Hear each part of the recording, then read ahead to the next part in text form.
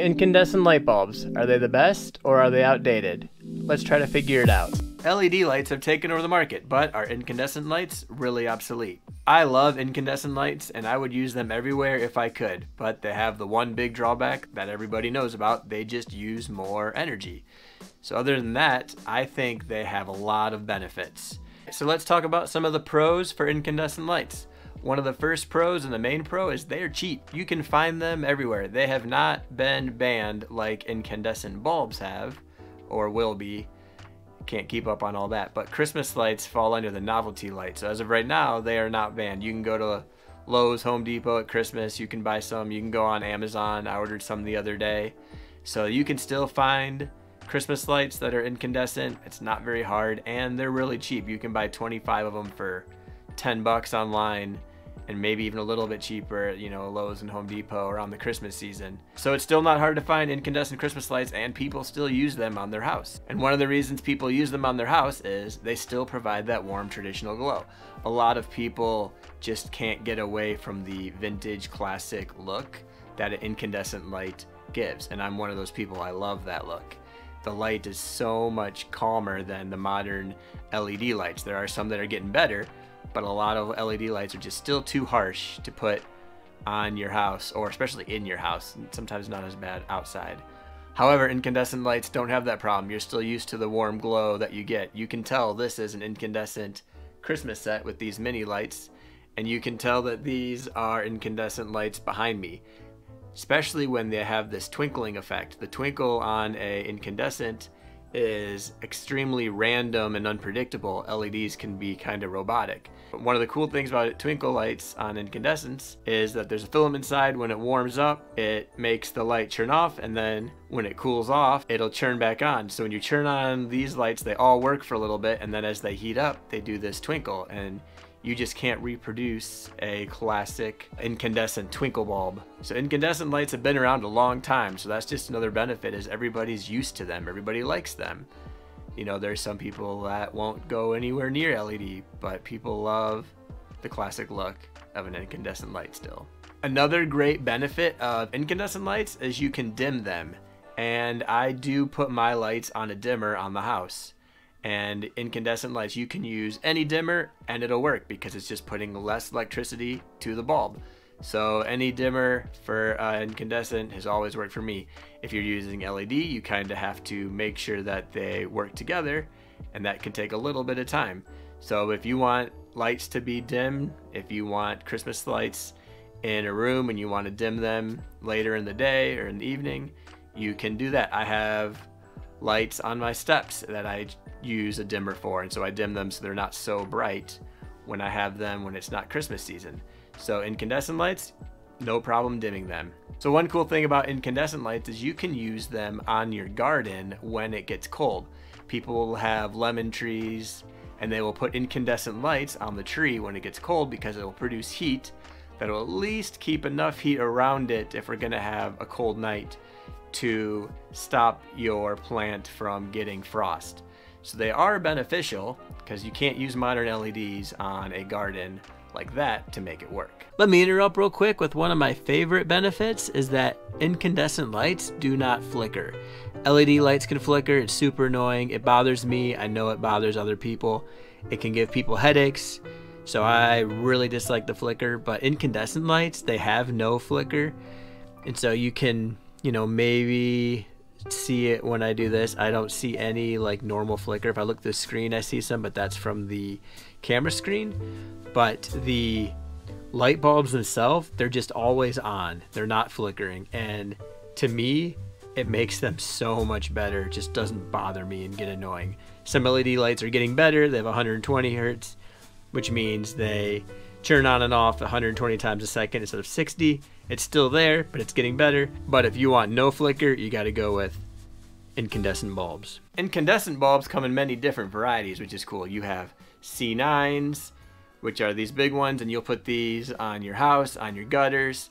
You'll have C7, and I put these around my bushes outside in front of my house. You can also put these on your Christmas tree. Speaking of your Christmas tree, you put lots of mini lights on your Christmas tree. And so The mini light is the classic light that everybody has and uses, and this is what LED is trying to represent. But LED hasn't done that yet. But so these are some of the different varieties. There are many different types, especially incandescent Christmas bulbs they use, and they have different bases that go into different connectors. Now we're going to talk about maintenance. So we all know that these lights can be a pain. If one light goes out, the whole string can go out. I have a string right here and one bulb's out and half the string doesn't work. So when you're talking about mini lights, if you pull out one bulb, they might all go out, and we all know how much of a pain that really is. But a benefit of the big bulbs is the way they're wired. If I take out one bulb right here, the rest of the bulbs will still work. So that is a benefit of using these C7s and C9 bulbs, is if one goes out, it won't affect the rest of them. So if you have your house lined in big bulbs, you'll have a spot where there's no bulb right there. However, you don't have to climb up there because your whole run is not working. So these work well for Christmas trees, but if you had these on your house, your whole house would stop working if you had one go out. So that's what makes these great to put on your house, because you might have a spot, but the rest of the house will still be lit up. If you're someone who wants a vintage aesthetic at Christmas on your house, incandescent bulbs are what you want. They still are easy to find.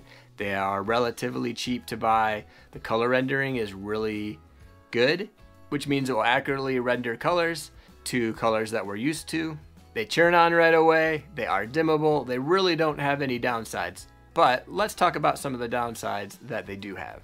Number one is the main one that we all know about. They use a lot of energy. So I think I read somewhere it's 90% of the energy in this bulb is not being used for light, it's to create heat, which you can use that heat to your advantage if you put it around your garden when it's cold, but you're wasting a lot of electricity. So one of these bulbs is 7 watts. So if you have 100 bulbs, you're already at 700 watts. And if you have LED, that might be, 10 watts. So you're going to spend a lot more on your electric bill than you would versus an LED. And so I think we've all kind of come to that, realization, and we just know that. But it is something to remember when you're going to use incandescent bulbs. You're going to get the look you want, but you're going to pay for it with your electric bill. It also makes it a little bit harder to have long runs, because you can't just plug everything in to one outlet, or you can't have runs which are the length of the Christmas lights on your house, just go the whole thing and plug it into one end. Like you might be able to with an LED. There's still math you have to do to figure out how many watts you can do. But if you do too many voltage and watts, you will have problems. So there's some safety issues. You just have to plan around that and think that you're not going to be able to put it all onto one outlet. Also, these are glass bulbs. Glass bulbs can break. Most LEDs are plastic. So if you have glass ones like these, they'll break. They're also not as durable. There's a filament inside, and they really only last a year or two. So you can have LEDs that'll last 10 years. I know some say they'll last longer. If you have good ones, they'll last 10 years. But incandescent bulbs, they just don't last that long. And so I'm replacing them, the ones I have, every year, because they're not built to last. So now you're getting into the environmental impact. You're having to throw more away. You're having to produce more electricity. So just kind of keep that in mind. It's still good to protect what we have. So outside of those few reasons that can make incandescent a little bit hard to use, I still have incandescent around my house.